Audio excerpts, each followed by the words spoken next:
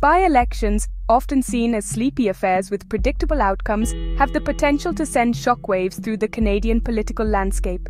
These seemingly minor electoral events can sometimes act as a precursor to larger political shifts, offering a glimpse into the evolving sentiments of the electorate. They offer voters a unique opportunity to voice their satisfaction or dissatisfaction with the current government, without necessarily overturning the balance of power in Parliament. This makes by-elections a fascinating study in voter behavior, as they can reflect the public's mood and priorities at a given moment in time. These electoral contests, though confined to specific ridings, can serve as a barometer of public sentiment, providing valuable insights into the prevailing political winds and foreshadowing potential shifts in the broader electoral map. They can highlight emerging issues that may dominate future political discourse and reveal the strengths and weaknesses of the parties involved. On September 17, 2024, two by-elections, one in Manitoba and the other in Quebec, captivated the nation's attention, delivering unexpected results that have left political analysts buzzing. These results were not just numbers on a board, they were indicative of deeper undercurrents within the Canadian political landscape. These by-elections, taking place against the backdrop of economic uncertainty and growing social anxieties, held particular significance. The economic challenges facing Canadians, from job security to inflation, were at the forefront of voters' minds, influencing their choices at the ballot box. Canadians, grappling with the rising cost of living, concerns about healthcare accessibility, and the ongoing climate crisis, were eager to send a message to their elected officials. These issues, deeply personal and impactful, drove voter turnout and shaped the narratives of the campaigns. The stakes were high, as the outcomes had the potential to reshape the political narrative and influence the strategies of all major parties as they gear up for the next federal election. Political parties were keenly aware that the results could either validate their current strategies or necessitate a complete overhaul. Both the governing Liberals and the opposition parties viewed these by-elections as a crucial test of their respective strengths and weaknesses, a chance to gauge public support and fine-tune their messages in anticipation of a future showdown on the national stage. The campaigns were intense, with each party striving to connect with voters on a personal level. The closely watched by-election in Elmwood, Transcona, a Winnipeg riding with a long history as a bellwether for national trends, became a battleground for the hearts and minds of working-class Canadians. This riding, known for its diverse demographic, provided a microcosm of the broader Canadian electorate. Meanwhile, the contest in LaSalle, Émard, Verdun, a traditionally Liberal stronghold in Montreal, emerged as a test of the party's enduring appeal in Quebec, a province where they had made significant gains in recent elections. The outcome here was seen as a litmus test for the Liberals' ability to maintain their foothold in a key region. As the campaigns reached their peak, political observers across the country were glued to their screens, eager to witness whether the results would reinforce the existing political order or signal a potential sea change in Canadian politics. The anticipation was palpable, with many speculating on the broader implications of the outcomes.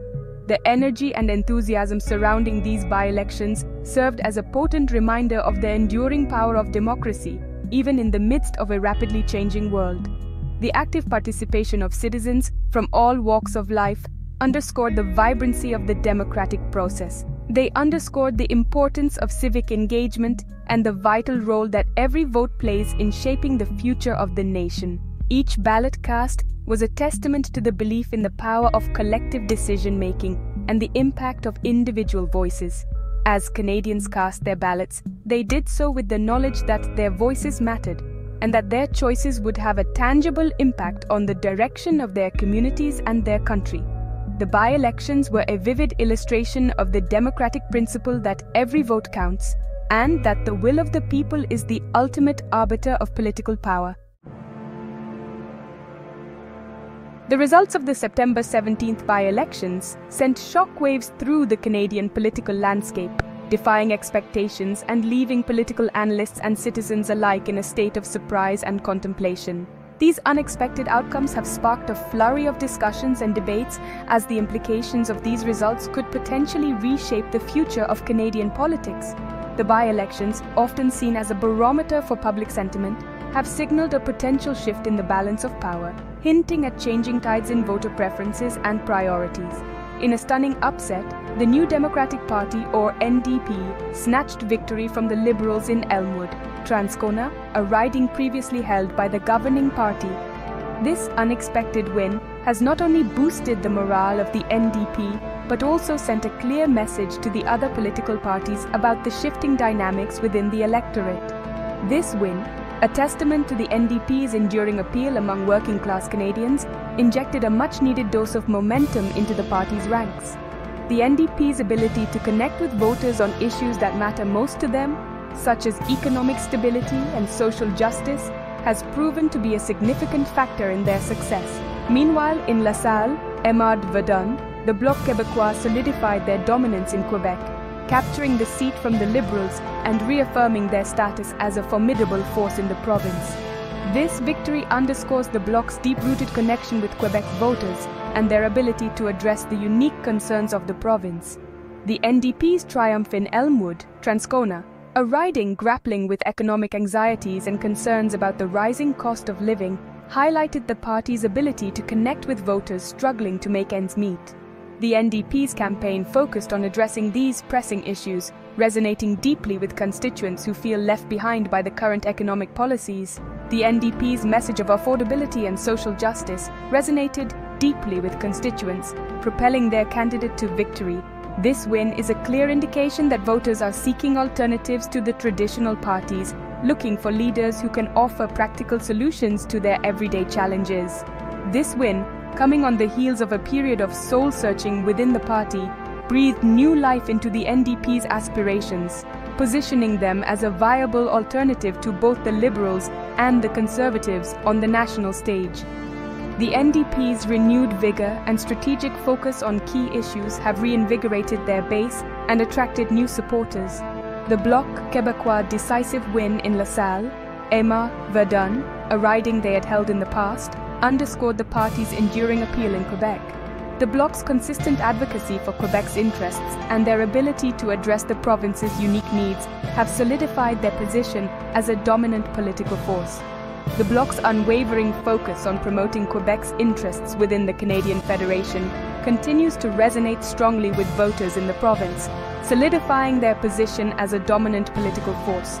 This victory serves as a reminder of the importance of understanding and addressing regional concerns in a diverse country like Canada.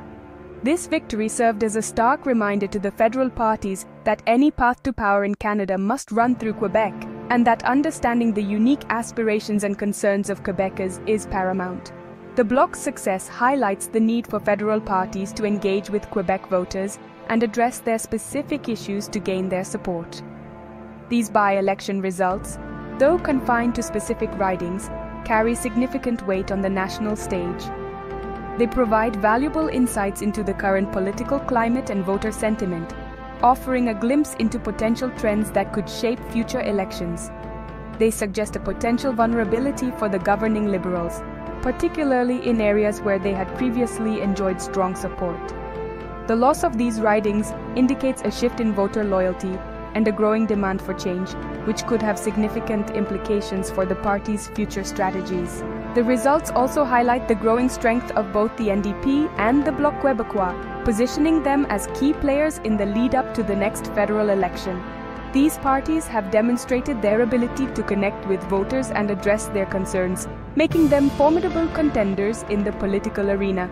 As the dust settles on these by-elections, all eyes will be on the major parties as they analyze the results, reassess their strategies, and prepare for the next chapter in Canadian politics.